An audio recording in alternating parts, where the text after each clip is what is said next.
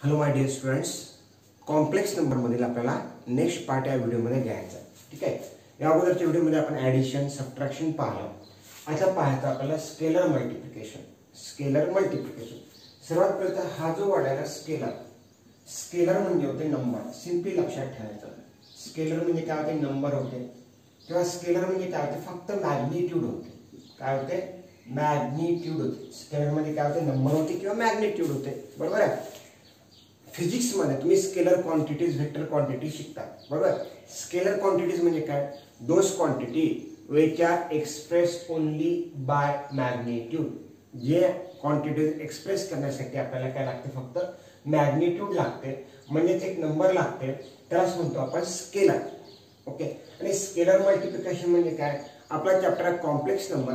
Complex नंबरला स्केलरने multiply करणे म्हणजे सिंपली एखाद्या नंबरने मल्टिप्लाय करणे. ठीक आहे. Scalar is equal to number. C example 1. If z is equal to 7 + 3 आहे. z इज इक्वल टू 7 + 3 आहे. मग हा फॉर्म झाला a + bi म्हणजे हा एक कॉम्प्लेक्स नंबर झाला. आणि म्हटलेलं आपल्याला फाइंड 5z म्हणजे कॉम्प्लेक्स नंबरला मल्टिप्लाय करायचा 5 ने. 5 is a number, it means it's a scalar. 5 is a scalar, so multiply by 5 2z means complex number. ठीक आहे. एकदम सिंपल एक्झाम्पल आहे. सोल्युशन काय फाइंड करायचं आपल्याला, 5z इज इक्वल टू ठीक आहे. 5 ॲज इट इज 5 ला मल्टिप्लिकेशन मध्ये z म्हणजे कॉम्प्लेक्स नंबर काय, 7 + 3 आहे. 7 + 3 इज इक्वल टू 5 ने मल्टिप्लाय करा.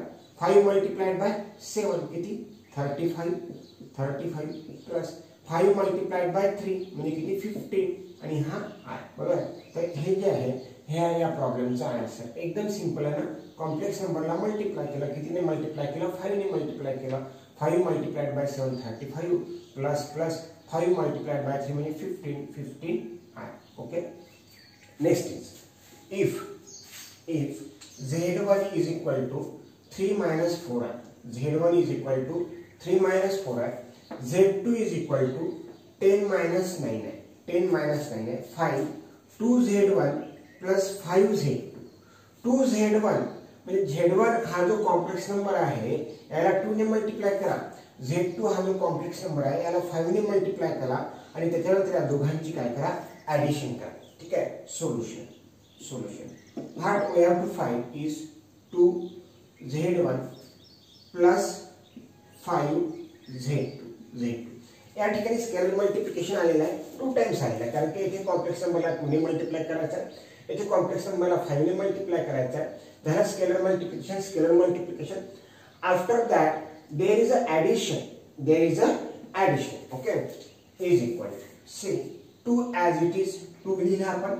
ब्रॅकेट मध्ये आपण काय लिहायला पाहिजे, z1 म्हणजे काय, 3 - 4 आहे. ओके. लिहा 2z1 लिहा प्लस, तर या ठिकाणी असायला पाहिजे plus. Okay. Then it is 5z2 किती या ठिकाणी 10 - 9 आहे. 10 - 9. Okay. Is equal to 2 multiplied by 3. 2 ने मल्टिप्लाय करायचं आहे 3 ला. 2 मल्टिप्लाइड बाय 3 किती, 6. Okay. Minus, here it is minus. 2 multiplied by 4 किती, 8. आणि हा आय. ओके. झालं. 2 ने मल्टिप्लाय केला या कॉम्प्लेक्स नंबरला. इथे प्लस आहे तर इथे आपण प्लस देऊ. ओके. 5 ने मल्टिप्लाय करा 10 ला, किती, 50. इथे मायनस आहे. +5 आहे. +5 ने मायनस नंबरला जर मल्टिप्लाय करता इथे मायनसच यायला पाहिजे. ओके. 5 मल्टिप्लाइड बाय 9 म्हणजे किती, 45 आहे. त्यानंतर काय करायचं, रिअल पार्ट आणि इमॅजिनरी पार्ट. आपण आता जर विचार केला तर हा 6 आहे, हा +50 आहे. 6 + 50 रिअल पार्ट आहे. इमॅजिनरी पार्ट कोणता असतो, ज्याच्यासोबत आय असतो. 6 + 50 म्हणजे किती, 56. आता या ठिकाणी बघा, हा जो आहे हा -8 आहे आणि हा -45 आहे. -8 आहे आणि -45 आहे. 8i मायनस 45i सुद्धा मायनस आहे म्हणजे 45 + 8 म्हणजे 53 आहे मायनस मध्ये आहे. बरोबर. मायनस मायनस जर असेल दोन्ही नंबर तर आपण त्याचे ॲडिशन करताना दोघांची ॲडिशन करतो आणि जे कॉमन आहे ना ते लिहितो काय मायनस. ओके. तर या ठिकाणी मग तुम्हाला लिहावं लागेल -45 म्हणजे दोघांनी मिळून झाले -53 आणि सोबत आहे आय. हे काय झालं या प्रॉब्लेमचं सोल्युशन. हे झालं फायनल आन्सर. हे झालं या प्रॉब्लेमचं फायनल आन्सर. ठीक आहे. तर दिस is the scalar multiplication. Scalar multiplication येथे एकदा झालं 5 ने मल्टिप्लाय केलं, येथे स्केलर मल्टिप्लिकेशन झालं 2 ने मल्टिप्लाय केलं, येथे स्केलर मल्टिप्लिकेशन झालं 5 ने मल्टिप्लाय केलं एका कॉम्प्लेक्स नंबरला. So scalar multiplication is all about the multiply by a number. Okay, and this chapter is of complex number, so multiply by a number to the complex number. Fine. Now next part. आता I hope हे video pause करून पहिले तुम्ही हे दोन्ही जे example आहे हे दोन्ही एक्झाम्पल काय करा लिहून घ्या. ठीक आहे. त्याच्यानंतर मी तुम्हाला प्रॅक्टिससाठी काही एक्झाम्पल देत होते स्केलर मल्टिप्लिकेशनचे. ठीक आहे. Homework for scalar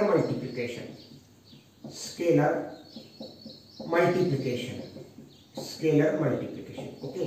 homework number 1. Homework problem number 1. if z is equal to 2 plus 5y, then find 7z.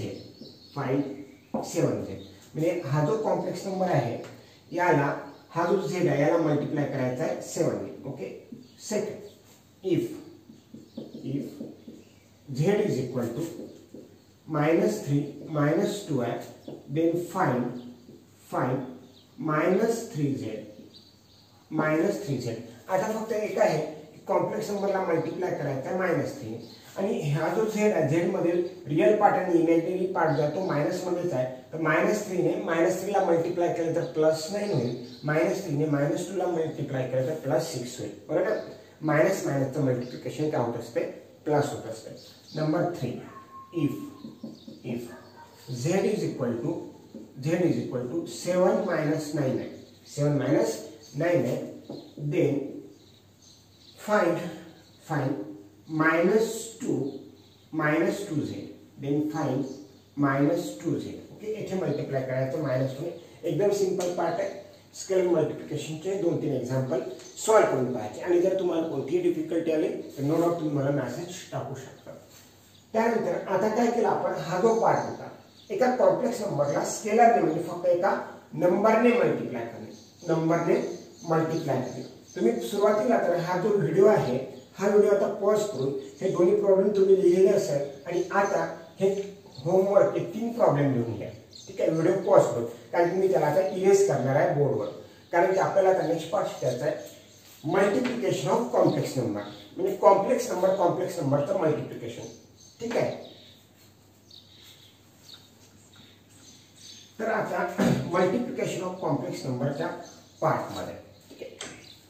Example 1 काय दिलेलं आहे इथे if z1 is equal to 2 plus 3i, z2 is equal to 1 plus i. Find z1 into z2. Find काय z1 into z2 हे आपल्याला find करायचं आहे. Okay. Solution of problem number 1. ठीक आहे. फाइंड काय करायचं आहे z1 into z2 is equal to मला सांगा आपल्याला हा z1 आणि हा z2 आपल्याला प्रॉब्लेम मध्ये दिलेला आहे. ओके. मग आपण काय करू हा जो z2 आहे आणि z1 आहे याच्याऐवजी हे कॉम्प्लेक्स नंबर टाकू. z1 किती आहे 2 plus 3 आहे. ओके. इंटू z2 किती आहे 1 प्लस आहे 1 प्लस आहे. ओके. मल्टिप्लिकेशन आहे. हा सुद्धा कॉम्प्लेक्स नंबर आहे हा सुद्धा कॉम्प्लेक्स नंबर आहे म्हणून याला म्हटलेलं आहे मल्टिप्लिकेशन ऑफ कॉम्प्लेक्स नंबर. एकदम सिंपल आहे. Is equal to. ठीक आहे. काय करायचं हा जो पहिला ब्रॅकेट आहे पहिल्या ब्रॅकेटमध्ये समजा तुम्ही पहिला नंबर घेतला हा 2 या 2 ने या 1 ला मल्टिप्लाय करायचं आणि या 2 ने या i ला मल्टिप्लाय करायचं. ओके. आता बघा आन्सर 2 मल्टिप्लाइड बाय 1 म्हणजे काय आला पाहिजे 2. 2 multiplied by 1 2. 2 multiplied by i म्हणजे काय आला पाहिजे 2i आला पाहिजे 2i प्लस प्लस. ओके, हा जो 3i आणि 2 ने मल्टिप्लाय केला तर आला हा 3 आहे. 3i ने या 1 ला मल्टिप्लाय करायचं आणि 3i ने या i ला मल्टिप्लाय करायचं. ओके, 3i ने 1 ला मल्टिप्लाय करा काय आला पाहिजे 3i.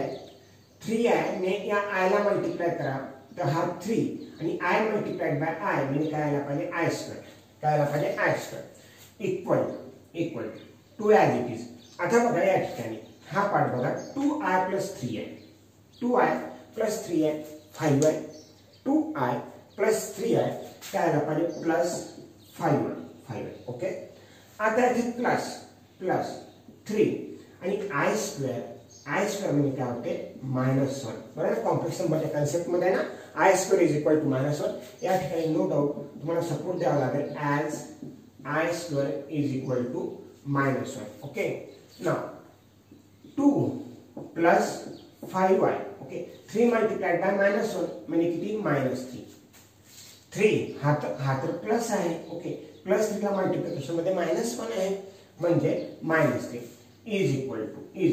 Now think about this +2 and -3. 2 -3 -1 2 -3 काय आला पाहिजे -1 -1 प्लस 5i -1 प्लस 5i हे झालं या फर्स्ट प्रॉब्लेमचं सोल्युशन. फर्स्ट प्रॉब्लेमचं सोल्युशन काय होतं मल्टिप्लिकेशन होतं कॉम्प्लेक्स नंबरचं. आपण म्हटलं की Z1 इंटू Z2. Z1 घेतला 2 प्लस 3 आहे. Z2 घेतला आपण 1 प्लस आहे. मग 2 ने मल्टिप्लाय केला 2 multiplied by 1 2. 2 multiplied by i म्हणजे 2i. 3i ने मल्टिप्लाय केलं 3i मल्टिप्लाइड बाय 1 म्हणजे 3i हा 1 टाइम घ्यायचा तर मल्टिप्लिकेशन यालाच तर म्हटलं जातं. 3i हा 1 टाइम घ्यायचा तर 3i 1 टाइम घेतला. बरं, 3i मल्टिप्लाइड बाय 2 असेल तर 3i 2 टाइम्स घेतला असता म्हणजे 6i घेतला असता. मग 3i मल्टिप्लाइड बाय 3 i चं मल्टिप्लिकेशन झालं i स्क्वेअर ची व्हॅल्यू ठेवली आपण -1. ओके, आय होप अंडरस्टँड झालं असेल प्रॉब्लेम तुम्हाला. त्यानंतर काय करा तुम्ही पुढचं जे सेकंड प्रॉब्लेम मी या व्हिडिओ लेक्चर मध्ये ते घेतच आहे पण तुम्ही व्हिडिओ पॉज करून at least you can try if Z1 is equal to 2 plus 3i Z2 is equal to 3 minus 2i find Z1 into Z2. Pause the video, try out the problem number 2 and after solving you check the answer as the given in the next part of this video lecture. Okay, now okay, मला वाटत आहे की तुम्ही हे problem solve केलेला आहे. आता मी solve करतो. ठीक आहे, solution of problem number 2. Okay, काय find Z1 into Z2.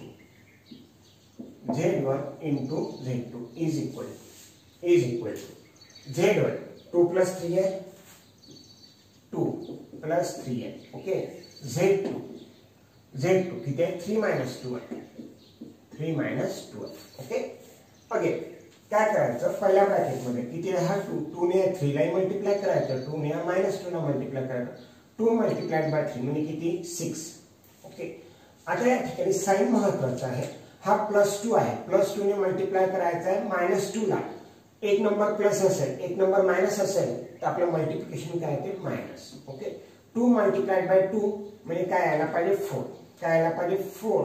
2 multiplied by 2 म्हणजे 4 आणि हा i. ओके, ना या 3i ने मल्टिप्लाय करायचं 3i ने मल्टिप्लाय करायचं आहे 3 ला आणि -2i ला. 3i multiplied by 3 multiplied by 3 म्हणजे काय यायला पाहिजे 9 प्लस 9 आहे. कारण की बघ हाई प्लस नंबर आहे हाई प्लस आहे का मल्टिप्लिकेशन प्लस मध्ये प्लस 3i मल्टिप्लाइड बाय -2 आहे. हा प्लस 3i आहे हा प्लस 3i आहे आणि हा मायनस आहे तर काय यायला पाहिजे मायनस. ओके, 3 मल्टिप्लाइड बाय -2 म्हणजे -6 आणि i मल्टिप्लाइड बाय i म्हणजे काय यायला पाहिजे i स्क्वेअर. याला लक्षात ठेवायचं बरोबर काय यायला पाहिजे i square is equal to हा 6. आता बघा या ठिकाणी हा -4i प्लस 9 आहे. त्या तुम्ही याला असे म्हणू शकता ना 9 आहे -4 आहे 9 म्हणून 4 गेले 5 बरोबर प्लस 5 आहे. ठीक आहे, हा -6 ॲज इट इज पण हा जो i स्क्वेअर आहे i स्क्वेअर नक्कीच आपण आय स्क्वेअर नक्कीच आपण लिहू शकतो -1 सपोर्ट देऊन द्यायचा याज I square is equal to -1 is equal to 6 plus 5y -6 multiplied by -1 minus माइनसचं multiplication घ्यायचे प्लस होते so it will be 6 multiplied by 1 plus 6 काय आला पाहिजे हा प्लस 6 आला पाहिजे ठीक आहे 6 प्लस 6 काय आला पाहिजे 12 plus 5y this is the answer of multiplication of z1 into z2 तर मल्टिप्लिकेशन ऑफ z1 आहे z2 2 प्लस 3 आहे आणि 3 मायनस 2 आहे ओके असंच तुम्ही व्हिडिओ पॉज करा आणि ट्राय करा प्रॉब्लेम नंबर 3 काय दिलेला आहे z1 is equal to 2 minus 7 आहे okay z2 is equal to 4 minus 3 आहे z3 is equal to 1 plus i बरोबर आहे त्यानंतर म्हटलं find 2z1 into z2 into z3 2z1 into z2 into z3 okay हे जे प्रॉब्लेम आहे काय करायचं z1 ला 2 ने मल्टिप्लाय करायचं ओके इकडे z2 आहे into z3 याचं मल्टिप्लिकेशन करा त्याला पुन्हा याने मल्टिप्लाय करा ठीक आहे व्हिडिओ पॉज करून तुम्ही ट्राय करा ओके त्यानंतर व्हिडिओ पुन्हा रिझ्यूम करा आणि तुम्ही बोर्डवर जसं मी आता नेक्स्ट पार्ट मध्ये सांगणार आहे त्याच्यासोबत तुम्ही चेक करा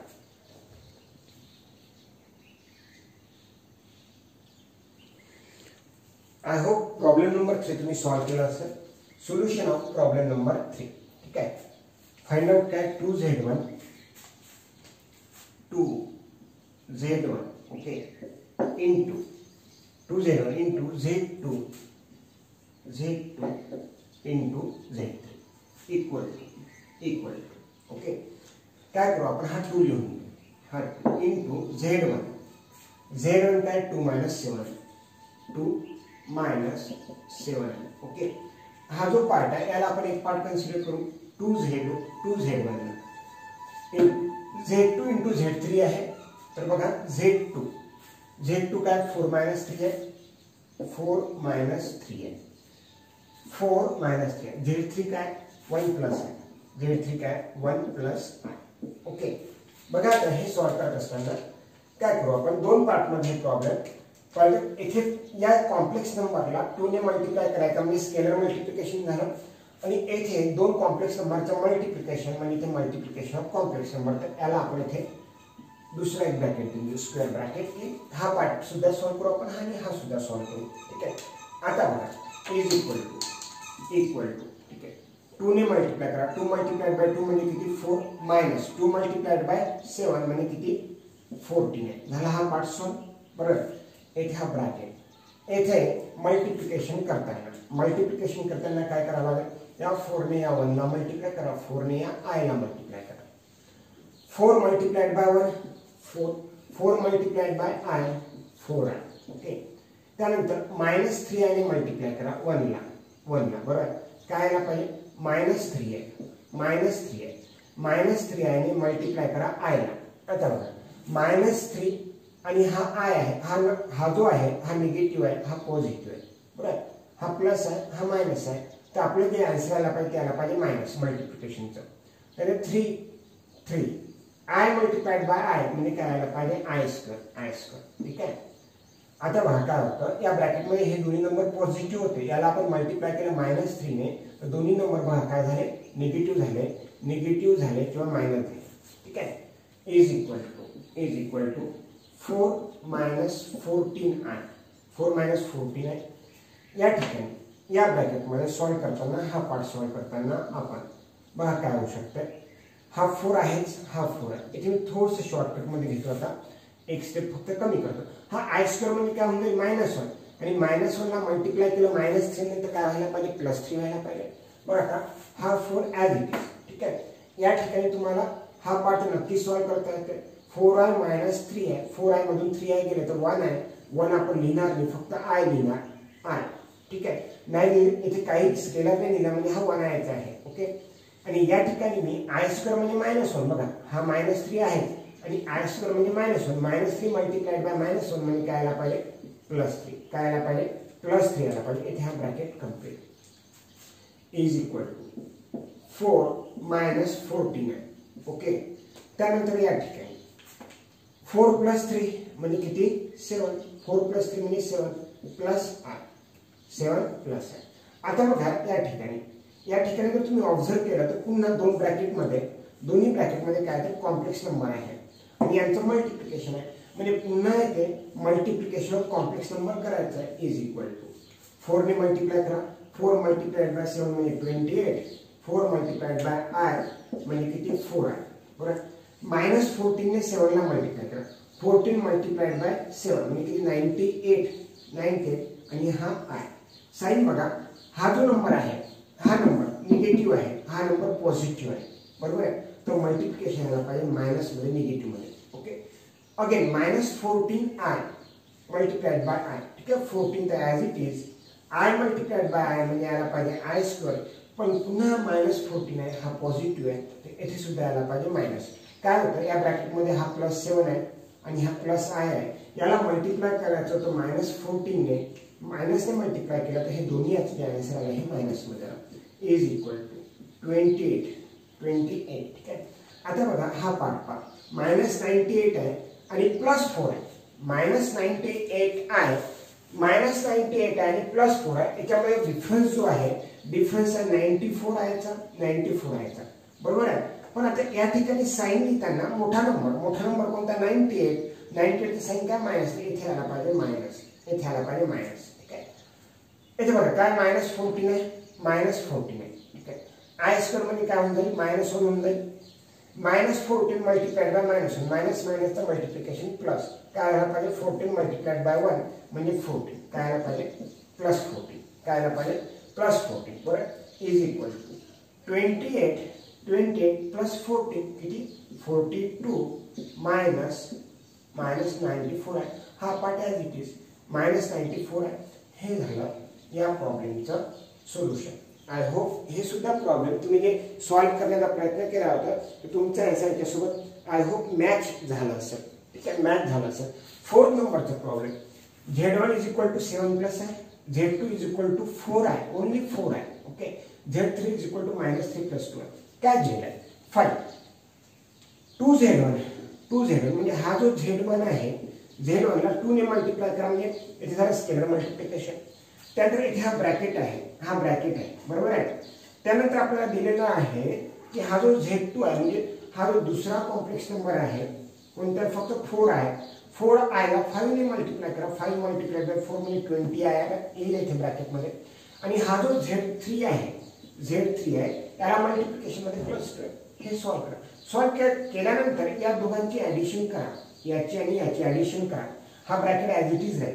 ओके, त्यानंतर ऍडिशन केल्यानंतर हा ब्रॅकेट ओपन करताना ब्रॅकेटच्या बाहेर मायनस आहे ना, तर आतमध्ये जो पॉझिटिव्ह नंबर असेल तो निगेटिव्ह होऊन जाईल, जो निगेटिव्ह आहे तो पॉझिटिव्ह होऊन जाईल. आणि पुन्हा मग हा 2Z1 येईल आणि जे काही रिअल पार्ट आणि इमॅजिनरी पार्ट आहे त्याचं ऍडिशन सबट्रॅक्शन जे काही ते सॉल्व्ह करा.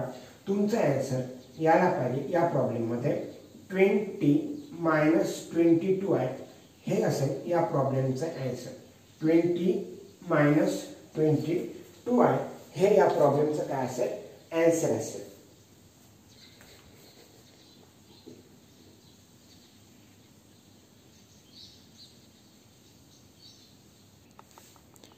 मल्टिप्लिकेशन ऑफ कॉम्प्लेक्स नंबर जे आहे त्याचं प्रॅक्टिससाठी होमवर्क तुम्हाला, if Z1 is equal to 1 plus आहे, Z2 is equal to 1 minus आहे, फाइंड Z1 इंटू Z2. आता हे जे प्रॉब्लेम आहे याच्यामध्ये मल्टिप्लिकेशन जास्त करायची गरज नाही, तुम्ही डायरेक्टली फॉर्म्युला लावणार. कसं आहे ते बघा, काय आहे 1 प्लस आहे आणि हाच 1 इथे आहे आणि हाच आय इथे आहे, फक्त प्लसचं काय झालेलं आहे मायनस. तर अशा वेळेस तुम्ही ए प्लस बी, ए मायनस बी म्हणजे एका ब्रॅकेटमध्ये ज्या 2 नंबरची ऍडिशन आहे दुसऱ्या ब्रॅकेटमध्ये त्याच 2 नंबरचं काय सबट्रॅक्शन असेल तर फॉर्म्युला लागतो ए स्क्वेअर मायनस बी स्क्वेअर, ए स्क्वेअर मायनस बी स्क्वेअर. आणि या ठिकाणी हा जो ए प्लस बी आहे तो म्हणजे 1 प्लस आय आहे, तर ए स्क्वेअर म्हणजे यायला पाहिजे 1 स्क्वेअर मायनस बी स्क्वेअर म्हणजे काय यायला पाहिजे आय स्क्वेअर. बरोबर, 1 स्क्वेअर यायला पाहिजे 1 मायनस आय स्क्वेअर म्हणजे काय यायला पाहिजे -1 आणि इथे मायनस ऑफ -1 म्हणजे +1, सो 1 + 1 म्हणजे आन्सर आला पाहिजे 2. आन्सर आला पाहिजे 2. ओके, फर्स्ट प्रॉब्लेम अशा प्रकारचं a plus b a minus b. So it is a square minus b square. Another one, second. Z1 is equal to 3 minus 6x. Z1 is equal to 3 minus 6x. Z2 is equal to 4 plus 2y. Find Z1 into Z2. I hope तुम्ही बरोबर correct आपले answer काढा. If Z1 is equal to 4 minus 3x, Z2 is equal to 4 plus 3x. Find Z1 into Z2. आता हे जे आहे हे पुन्हा a plus b a minus b 4 आणि 3i ची ऍडिशन आहे, 4 आणि 3i चे सबट्रॅक्शन आहे. a plus b a minus b a square minus b square म्हणजे आपला टाइम सेव्ह होतो. बरोबर. त्यानंतर z1 is equal to 5 plus 2i, z2 is equal to -1 minus i. Find z1 into z2. Find z1 into z2. If z1 is equal to 4 minus 3i, z2 is equal to 3 plus i, z3 is equal to 2i. 2i म्हणजे imaginary part आहे, real part नाही म्हणजे तो 0 आहे, तो आपण घेणारही नाही. z3 is equal to 2i. Find 3z1 into z2 into z3. काय करायचं, या z1 ला 3 ने मल्टिप्लाय करायचं म्हणजे स्केलरने मल्टिप्लाय करायचं, ब्रॅकेट मध्ये काहीतरी आन्सर येईल. बरोबर. z2 आणि z3 चं मल्टिप्लिकेशन करायचं म्हणजे एक कॉम्प्लेक्स नंबर मिळेल आणि या कॉम्प्लेक्स नंबरचं पुन्हा काय करायचं, मल्टिप्लिकेशन करायचं. सो आपण या व्हिडिओ लेक्चरमध्ये मल्टिप्लिकेशन ऑफ कॉम्प्लेक्स नंबर हा पार्ट पूर्ण कंप्लीट केला. जो नेक्स्ट व्हिडिओ लेक्चर असेल त्याच्यामध्ये काय असेल तर डिव्हिजन ऑफ कॉम्प्लेक्स नंबर